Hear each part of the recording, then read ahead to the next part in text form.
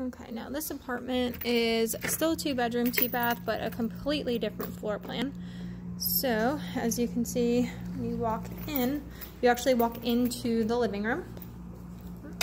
So this is the living room here, but then I'll show you the front door here. So you do have some vinyl, you do have room for a kitchen table if you wanted it, not that it's necessary, but if you did want it. You have a pantry over here for storage, typically not used for groceries just because the meals are provided. You have same kitchenette setup as you did in the other one. And so let's go back. So we have the front door here. So again, the guest bath is going to be over here on your right, and the guest bath always has the tub. So you have a tub, you have the lifted toilets, you have the same mirror, medicine cabinet, and storage underneath.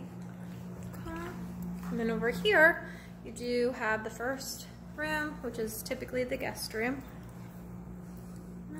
This is a little bit bigger than the one that we just saw. And in here you have 3 door closets. In the other one you had 2. You still have storage. Back through the living room, go to the master. This master is going to be the same size as the other. In this apartment you do have ceiling fans in it, which is nice.